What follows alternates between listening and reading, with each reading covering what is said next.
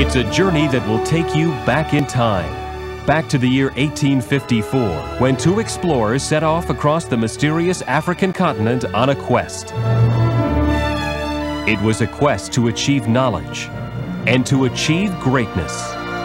It was a quest that would make friendships and break them just as easily. It was a quest to find the legendary Mountains of the Moon. Mountains of the Moon was the mountain range where the ultimate source of the Nile was. And they called it the Mountains of the Moon because they were desolate and eerie and mysterious. Action. Using real African locations, director Bob Rafelson recreated the journey of Richard Burton and John Hanning Speke, the real-life explorers who went searching for the Mountains of the Moon and got more than they bargained for. My first line. Rifle. Don't shoot those beauties, Jack. I'll see if I can drive them off. And I'll stay right here, Dick. Just in case you fail. This picture is very specifically about the relationship of Richard Burton and John Hanning Speke and about the day-to-day activity of what it's like to trek for 3 years across the country.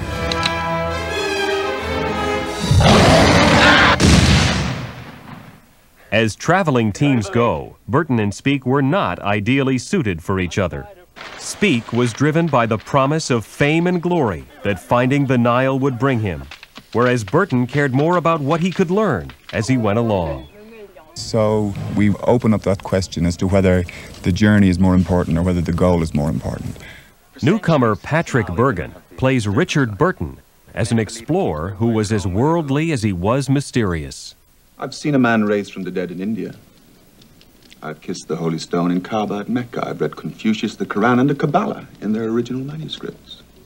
One woman who was completely fascinated by Burton was Isabel Arundel, played by Fiona Shaw. If I were a man, I'd be Richard Burton. She so adored him that to validate her life, she has to celebrate him. And she does. There's a wonderful scene where he begins to drink and he stops doing anything. And she just tells him to get going. Well, then fight! Fight for it! Fight for your name! Fight for your honor! If you don't, then I'm lost! Burton does decide to pursue his dream, setting off to Africa to search for the source of the Nile. Along the way, he gets some unexpected support from John Hanning Speke, a wayward British aristocrat, played by Iain Glen.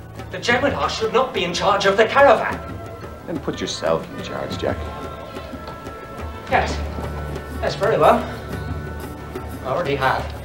He really spent all his life shooting, hunting, and then got the idea through Burton, I think, to become an explorer. And as they set out across Africa, Burton and Speke find themselves in constant danger with animals, the elements, and fierce African natives.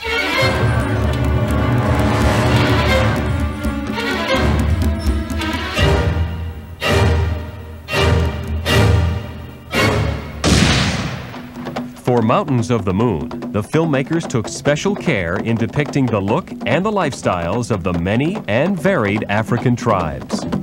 One of the things we're really determined to do is show tribal behavior accurately and in a way that's never been seen before. And it's really quite unusual and bizarre tribal behavior. Don't be offended. It's a blessing. It's all right. As the journey progresses, a genuine friendship does develop between Burton and Speke. Speke! It's a friendship that strengthens as they work side by side to fight for survival in the hostile African wilds. But it's a friendship that is threatened when paranoia and betrayal undermine the expedition. Say what you mean! You want to give up and go back, don't you? John Hanning Speke! In the end, Burton and Speke add their pages to history as they realize their goals. Mountains of the Moon is exciting.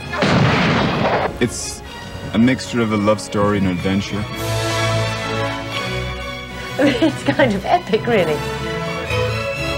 I find this picture wonderfully entertaining.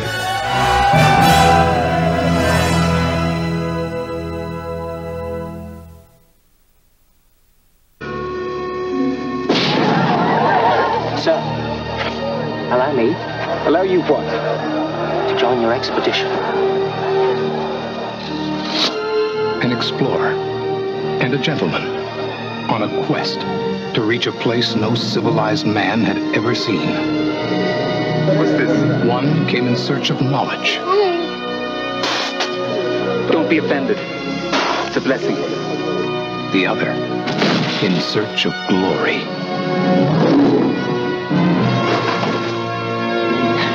Two strangers made brothers by a savage land. Two friends made enemies by a civilized nation. 2 weeks ago, Speke committed an act of treachery. He saved my life many times. Well, then go to him. Gentlemen, please! Gentlemen, please! Fight for it! Fight for your honor! Two men made triumphant by their courage and loyalty. Together, they would risk everything to make history in the mountains of the moon.